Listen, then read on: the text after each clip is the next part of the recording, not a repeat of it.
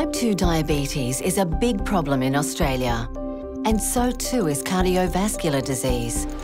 Together, the pair can be deadly, with cardiovascular events like heart attack and stroke responsible for 1 in 3 deaths in people with diabetes. But many people remain unaware of the dark heart of diabetes, where the condition doubles the risk of a fatal cardiovascular event. In fact, people with type 2 diabetes are at greatly increased risk of dying from sudden cardiac arrest or from long-term heart failure. And women will lose more years of life from diabetes-associated heart disease than men.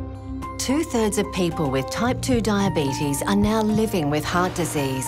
If you're one of them, make sure you live a healthy lifestyle and ask your doctor about the dark heart of diabetes and how to protect against heart attack, stroke, and sudden cardiac death.